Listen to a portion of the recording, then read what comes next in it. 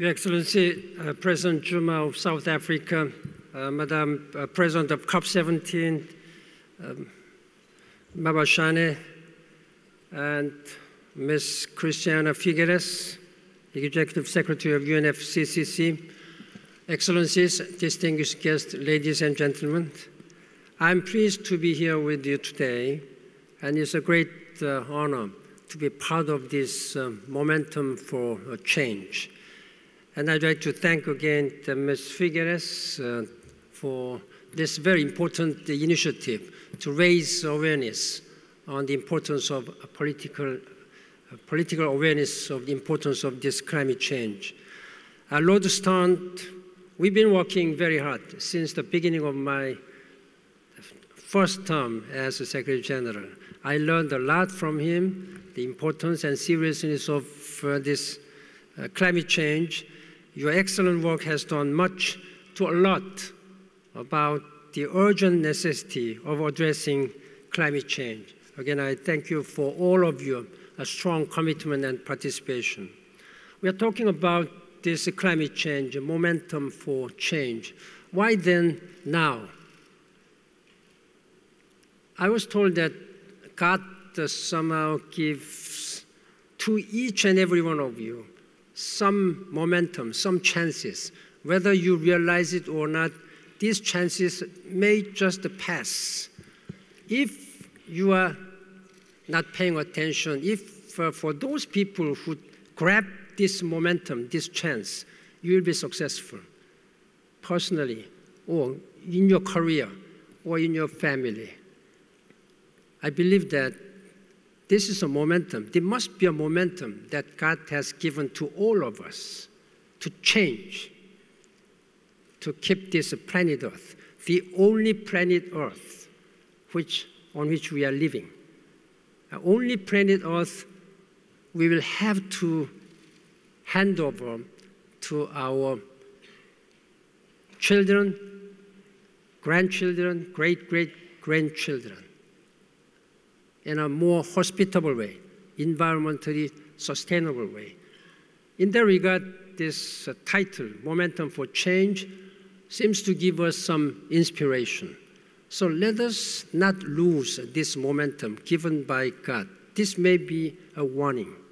This may be a warning.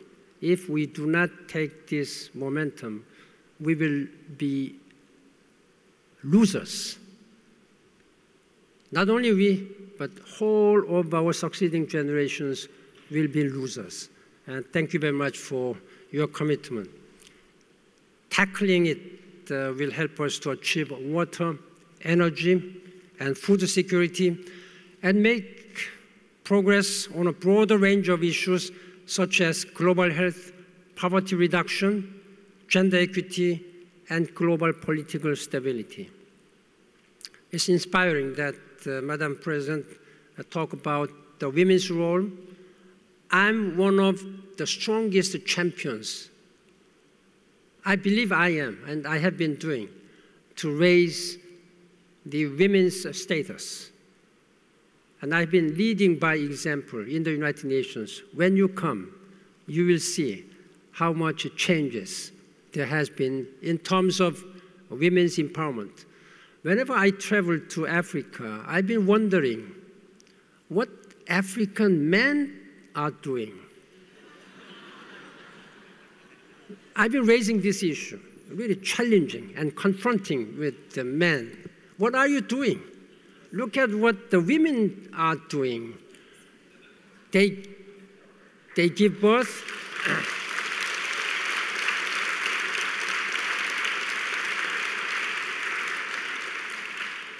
Now I'm giving a warning to all African men here. But don't take it lightly to other men here. I'm giving you a warning. This world, this sky, is supported by half of the population. This half the sky are women. Without the fully utilizing women's potential, we cannot make anything. This climate change is also.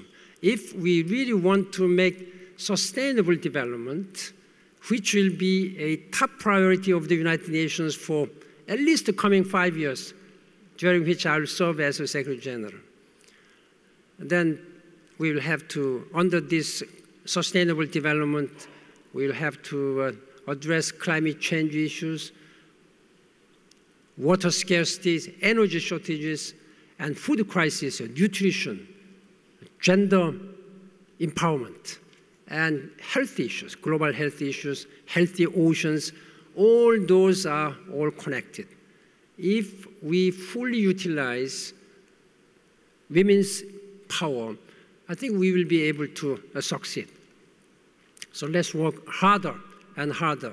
And I hope that African men will take more role in addressing all these issues. Now, ladies and gentlemen, in brief, averting dangerous climate change is the key to sustainable development. Here in Durban, governments are focused on global solutions.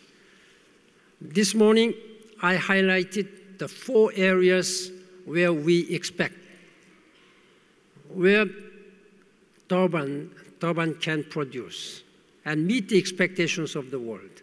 First, there should be implementation of all the agreements and decisions done at Cancun last year, including the adaptation framework and its committees, and also technology transfer center and network. And secondly, there should be clarity on the future of Kyoto Protocol. This is the only existing institution, and this is the only rules-based system on which we have been working to address climate change. And there needs to be clear guidelines. Again, start of this short and longer-term climate change financing with the launching of a Green Climate Fund, which was agreed in Cancun last year. And then my last message was that we should not forsake the joint vision, common vision of achieving comprehensive, legally binding treaty on climate change. Those are 4 things which we expect that Durban will produce coming a few days. That can be done if we are united, if we have political will, if leaders like President Zuma, the President, Prime Ministers, and Foreign Ministers, if they are united, if they have political vision, looking beyond South Africa, looking beyond the African continent. Every country leader should look beyond their own borders. This climate change doesn't respect borders, doesn't respect who you are, where you are coming from. They affect rich and poor, small and big. Therefore, this is what we call global challenges, which require global solidarity. That's why we are here together this evening. We need national action on the ground too. You don't need to wait until this legally binding comprehensive agreement will be realized. It has been a painfully slow process. It may be so, coming a few more years. But I will try to pound, I will try to beat the drums to raise a political will on this. Now, on national action, at least 118 countries, half of them developing countries, have put in place some form of national policy target or renewable support policy. Such action will complement and help advance our multilateral task. But all of us, not just the governments, have the power and responsibility to make difference.